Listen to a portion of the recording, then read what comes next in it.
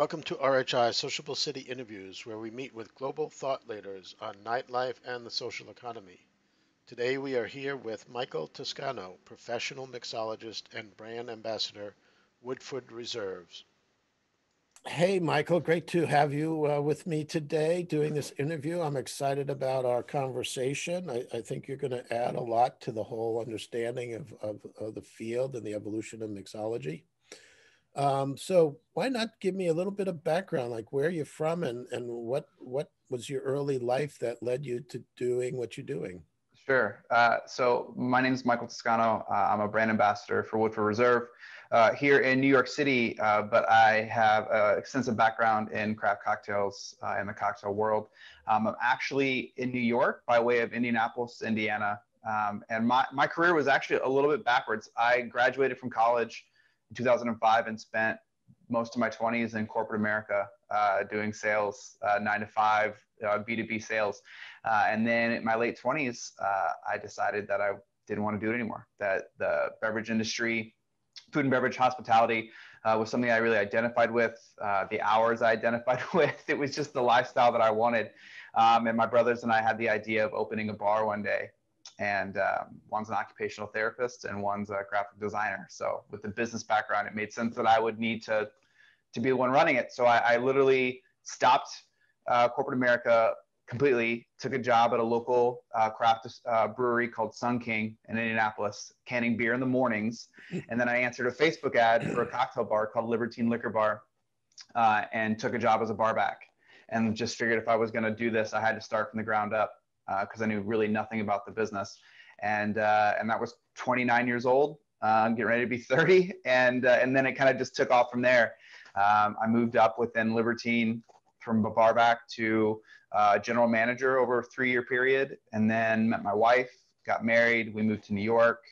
I started working at a bar called Dante in the West Village, which is a world-renowned cocktail program. And then about 2 years into that, Woodford came calling, and it was a great opportunity to kind of take 2 careers and put them together and become a brand ambassador. So that's a very 30,000 foot view, I guess, of how I ended up where I am today here in Brooklyn. Okay. Well, Brooklyn's the hotspot of creativity in New York, huh? um, so, from your perspective, and looking at this from those early days in Indianapolis to where you are today, how have you seen the whole bartending mixology world change? I know we talked before we started this call that, I go back, 40 years to my experience as a bartender, and it was really a pretty simple, you know, put a shot in a glass and put a garnish on it, or you had 3 beers, Miller Coors and Bud and Heineken as your import. But today, the world of mixology and bartending has changed dramatically. So from your own personal experience and the work you've done with other people in the field, how have you seen it evolve? Well, I mean, definitely first, early on in Indianapolis when I started, that's when the craft cocktail scene was really starting to hit in the Midwest. And so there was, every night those shifts were explaining to people what simple syrup was and what bitters were, and, more than just a vodka soda and, and the craftsmanship that went into it, why it took 3 minutes for a cocktail versus just something off of a soda gun. So there was obviously a ton of education that came in on the forefront. But with that also came, I think we have to own a little bit of the theme and the piece of like the exclusivity that came with mixology at the beginning. I think was something that we all battled, right? The vest and the tie and the tattoos and, that whole look. And then, it intimidated a lot of people. And I think we have understood over time the importance of presenting an accepting experience for everyone to come in and be a part of that. And so I think with that comes a lot of these new trends, right? We're talking about non-alcoholic cocktails. We're talking about vodka sodas being on a menu, right? I think for a long time, vodka was kind of the black sheep of the craft cocktail world. And now you're seeing bartenders start to really embrace that. And then as you get to, I get to New York, we're still having some of those conversations, but we have definitely seen And even going back to Indianapolis, when I go to visit family, I mean, consumers understand what the experience is. They understand what an old fashioned is, what Manhattans are, gin and tonics. We're talking about the Spanish really did a great job of creating this beautiful experience with the gin and tonic, where you're taking a 2-ingredient cocktail and elevating it with garnishes and aromatics and the presentation of drinks. And, we saw that a lot at Dante. Everything was done beautifully, right? The wash lines were perfect. The garnishes were perfect. No matter who was making your drink, whether it was 11 o'clock in the morning for a brunch cocktail or 2 in the morning for a nightcap, they always looked the same. The execution and expectation was always set that way. So I think that you're definitely seeing that as a trend, and people are trying to find ways to elevate these cocktails and also make them approachable for the common consumer that maybe is having their old fashioned for the very first time. So I think it's been fun to see that industry go from a very niche, close-knit group to being more accepting and definitely more of a mainstream, expectation across the board. So you see, in a way, what I hear you saying, is what has been a traditional cocktail has been enhanced with kind of external features, like your gin and tonic, you said, with different garnishes and stuff. It's like a hamburger is no longer just a hamburger anymore. It's a creation. Yeah. And the same thing is true. An old fashioned is not just an old fashioned anymore.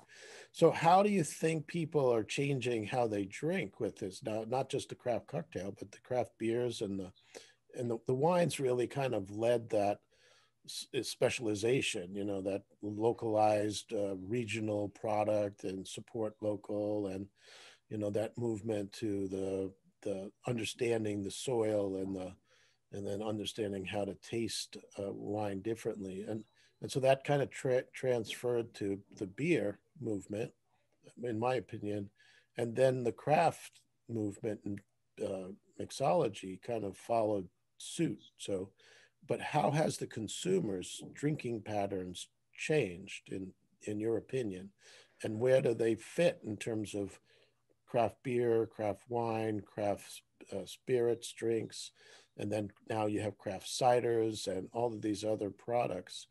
What's driving the consumer, and how are they drinking differently? I mean, I think the consumer's pushing the industry. I think that the consumer challenges us to find more creative ways to deliver, those experiences, right? I think everybody remembers the first one, they had a big clear ice cube in the old fashioned. Well, now it's okay, great. So what's the next thing, right? How do we continue to engage with the consumer? They're coming in and looking to be wowed, right? I mean, you look at once again, like Dante, the Garibaldi is a 2-ingredient cocktail. It's orange juice and Campari. But by peeling the oranges and putting it through a Breville juicer, it creates this fluffy texture. And, it's presented in a way with this beautiful orange wedge on top. So it's visually captivating as well as delicious, and it gives them a different experience. And I think when you look at craft beer, I mean, look at wine, you talked about it, right? With orange wines and natural wines being a thing that's really boomed, and you're pushing that. The local breweries, I think, did a great job. Sun King was one of the first ones in Indianapolis that really started to create different variations versus just an ale or a lager, or you're getting into gosés and stouts and porters, and what's an oyster stout about, and all of those things that can kind of really you just create new opportunities for people to come in. I also look at what I was doing 5, 6, 7, 8 years ago is the standard now. You know what I mean? And there are younger people coming up underneath me that are creating things that I would have never been able to think about, right? And that is coming from what consumers are asking for, as much as it's coming from the craftsmanship, of our industry, and people that are looking for ways to innovate, put their stamp, their mark on the industry, and how can they take something that's a standard or an expectation and then elevate it to the next level. And I think that's just going to continue, to be a trend, as we move forward. I feel like very, very rarely do things stay the same for very long. And especially in industry, where we're constantly looking for ways to generate experience, because we're all, every bar, every restaurant, every brewery, every distillery, we're all looking, to capture that same piece of the pie, right? So how do we elevate ourselves and create an experience that's going to, lure the consumer in and get them to become loyal to that product. One of the important lessons I learned years ago was from a bar manager and a restaurant bar owner in Monterey, California. And he said, I'm not in the business of selling drinks because people could get the same Budweiser beer anywhere they go. He said, I'm renting real estate, and people come to my establishment because of my staff, because of the way I maintain my premise and how clean it is, and also, the products that I produce and I sell. So he said, people are buying an experience. They're not buying a drink. So I hear that's what you're saying too, right? That I'm not just going in and getting an old fashioned. I'm getting a show. I'm getting to watch a bartender go through the steps that it takes to make the drink that I ordered. And then I have to talk about the ingredients, and I have to talk about the methodology, and so these are all kind of the things that I envision is what's happening too. You're almost like an entertainer.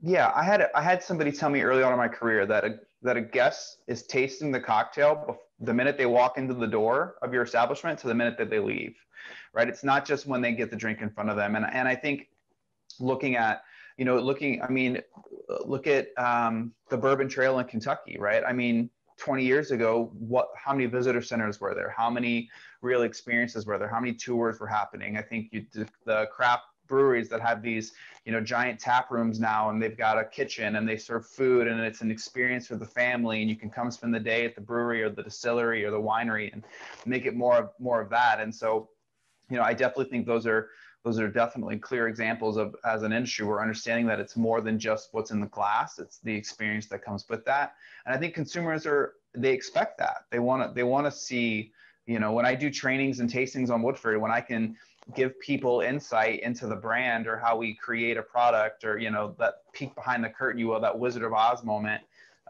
Those are things that are kind of expected now. And so you've got to be able to find ways to cultivate that experience. No matter what business you're in when it comes to hospitality, because everyone else is looking for that way. Now, obviously, whether it's beer or wine or spirits, alcohol is an ingredient, and alcohol is what I call a lubricant of sociability. It loosens us up so that we're more engaging and more interactive. But there comes a time where too much alcohol moves you into a position of being argumentative or disruptive or even violent in some cases. And so the bartender's role and the mixologist's role kind of goes beyond just the art form, unlike a chef, for instance, where the food doesn't necessarily cause a person to change their behavior. And so how do you feel that the shift of appreciating the beverage more than just drinking to get the effect is making it easier for bartenders to monitor and manage, or are people just drinking less because the quality of what they're buying is better and obviously the price point is higher? I mean, Sure. how do you feel the whole responsible beverage service field is evolving in terms of the responsibilities of monitoring and intervening with patrons? I can speak on my behalf, right, on this for sure, in the sense of that you become very aware very quickly when you're serving craft cocktails and, ounce and a half or 2 ounce pours of a high proof spirit. There is a lot of education that goes into that, right? Consumers, especially early on, didn't quite understand the effect that, having 3 old fashions was going to have, versus what they were drinking traditionally, in maybe a chain restaurant or at a nightclub. And so there's definitely a lot of that education. Bartenders are trained on that. There is a lot of, tip certification and a lot of those things that I know that a lot of restaurants I worked at, those were requirements that you had to go through that training process. I don't know that I see so much in the craft cocktail world that I've noticed people coming in just to, slam, Negronis or, Manhattans to get intoxicated, more than maybe it's one or two to get the night started or to end the night. That's not to say that there aren't cases where, as a bartender, you've got to be a little bit more cognizant of obviously what you're doing, who you're serving, how many you're serving. There have been instances where understanding to maintain calm and not elevate a situation further than it has to be. I think that there's always opportunities for things to go wrong when alcohol is involved, right? If you're not cognizant and aware of what you're doing. So, but I don't know that it's anything that's handled any differently from a nightclub to a craft cocktail bar. I think that's part of the training that we all go through when we get started. And obviously, as we get into outdoor seating, as we get into New York has outdoor seating for the first time ever, and it's going to be permanent street side seating, and so you have a whole other element there when it comes to serving, because a lot of places have doubled or tripled their capacity with that space, and then getting the staff involved to make sure that we're staying as responsible as we can. Now, COVID has certainly changed things, like you said, with the outdoor dining. But another big feature of trying to help restaurants in particular stay open was if I ordered a dinner, I could order my favorite cocktail. And so you had the cocktails to go, or in some cases, you would get a kit and you would be able to make your own drink. I mean, how do you and other people who kind of look at this as an art form view this kind of packaging of a drink and just sending it out in a plastic container for people to consume at home? Do you think it dampens the whole art form of the drink, or do you think it's a good thing that people can get samples? I mean, I'm not going to get that clear clear ball of ice in my drink, Sure. or that custom carved orange on the glass. Do you think is it a good thing that it's happening, or do you think is it just something that's temporary and that consumers may not really want to continue to do it? So I think it's a good thing. I don't think there's anything wrong with it. I part of me has to acknowledge that being able to give somebody an old fashioned kit. They're basic cocktails that are in these to-go kits too. It's not, you're not going to get a 4 or 5 ingredient cocktail with shrubs and, all that. There are certain things you're still only going to be able to get at a restaurant, but I do love the idea of being able to empower somebody to say, hey, here's a kit. Here's all the ingredients. Here's a step-by-step flyer on how to make an old fashioned at home, or Manhattan, or something like that. So I think that's fantastic. And I think it also, consumers are going to take that home and understand that it probably still doesn't taste as good as it does in a restaurant, because there's something about having it prepared for you by a professional and in that atmosphere that just makes it taste different. But I also think that, giving people that education and showing them kind of what it takes to make those kind of cocktails, and the thought and the effort that goes into those things. I've seen restaurants that are doing, they'll do an old fashioned with their own spin on the syrup, right? And they'll explain how they're making the flavored syrups or their own bitters and all that kind of stuff. So I think that any opportunity you have to educate the consumer on the process and what goes into it, and then also being able to empower them to be able to create some of their own, I think is neat, because then they get to come back and share their experience and talk to you about what they learned and kind of what they think. And then that also creates this great opportunity to have that dialogue, with the guest about like what they like, what they don't like, and then curating something else for them maybe the next time around that's unique to their preferences, but that they maybe didn't even understand they had until they took that kit home and played with it. So I'm all for it. I think that it's a fun way to engage and maybe kind of give them a peek, once again, another, behind the curtain kind of moment of the thought process that goes into creating a cocktail like that for them when they're in the establishment. Well, that happened last night with my wife, because she would drink gin and tonics at home, and she'd make them, and she got the Venus gin, from the local distillery, and she'd read the recipes and everything.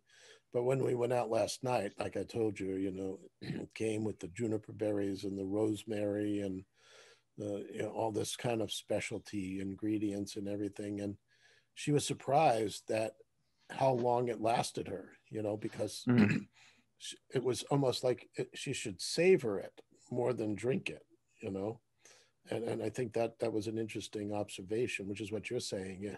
You don't get that same opportunity when it comes delivered to your home that you would if you were in the establishment having it made for you. Right. And like you said, the experience of that drink begins, especially if you've had it prepared that way before, you go back just to get it. And I think that's something that you brought up too, is this is one thing I learned, because I went to a mixology school back in 1972, but just measuring everything, because what we were instructed to say, look, when a customer comes in and they order a scotch on the rocks or a scotch and soda, they want it to taste the same every time. Mm-hmm. And if you free pour, if you don't measure it, sometimes it'll be stronger and sometimes it'll be weaker, and they're not getting that same experience, you know. And I see that today, that a lot of mixologists measure everything, you know, everything Mm-hmm. is proportionate, it's measured, even the non-alcoholic ingredients are all measured. So you see that as another important, not only cost control for the establishment, Sure. because they can predict in advance, you know, what their what their inventory control is, because everything is properly measured. But do you think that consistency is really what distinguishes a bartender from a mixologist? I don't know that I would say a bartender from mixologist. I would just say, you know, consistency is what distinguishes quality from not quality. You know, I think there's quality bartenders out there like there's quality, you know, I think mixologists and bartenders to me are the same, right? I Mm-hmm. just think that mixology prepares you for an expectation that it's going to be, you know, maybe real juice, right? Instead of out of a gun, you know what I mean? Or like you're going to maybe have that gin and tonic with the juniper berries and the rosemary versus a gin and tonic and a highball with a twist of lemon, right? But Mm-hmm. at the end of the day, it's the same job. But I do think when you look at quality bar programs, when you look at the ones that are the craft cocktail bars that are, you know, notarized, you know, getting notarization, notoriety is the word, you know, around the world, it's because, you know, like I'm going to keep harking on Dante because that's my experience, but you know, the Negroni was in one rocks glass. There were 3 cold draft ice cubes. It was a wedge of orange cut the exact same way, right, to the same line on the rocks glass. The old fashioned had a different rocks glass with a different piece of ice with a Mm-hmm. different stamp on it, right? There were different Collins glasses. There were different wine glasses. So like, Yeah. and it was down to, you know, the Garibaldi you do in a tiny highball with 2 cold draft ice cubes. You do the Campari, then the orange juice. You give it a little flip. You add the other ice, then you top it with orange juice. Then you set the orange on top. Then you know what I mean? Like it was broke down to that level of, That level of detail. Yeah, I yes, remember. I absolutely. You know, remember the my. wash line had to hit a certain level on the coupe and a Yeah. certain level on the sidecar for the Manhattan. You know, so like those are the things that, you know, I think that's what you want when you go to a bar and you're paying, you know, you're having that experience. And I think that's the thing that the to go cocktails, as much as they're, you know, they're wonderful, but that's the thing you can't replicate, You right? When miss you go that. You home and miss you've that. got, you know, your Chicago Cubs pint glass and that's all you have, right, for your cocktail, it's not going to taste the same as it does in that specific rocks glass with the ice and the stamp and the, you know, Yeah. the curated orange wedge that has, you know, the craft scissors with the little bubbles, you know, like that's the stuff that It just doesn't happen. Yeah. makes it But, you know, special, I you know. remember, you know, like I said, when I first got into the bartending world, there was a glass for everything. And the glass size was proportionate to the alcohol content, you Mm-hmm. know. So your sherry glass was smaller than your, you know, your wine glass Yep. and your martini glass. You know, when you look at the original martini glass, it was 3 ounces, you know, Mm-hmm. and today you get martini glasses, you know, that are just like huge. And I think that the proportionality was related to the alcohol content in terms of the size of the glass.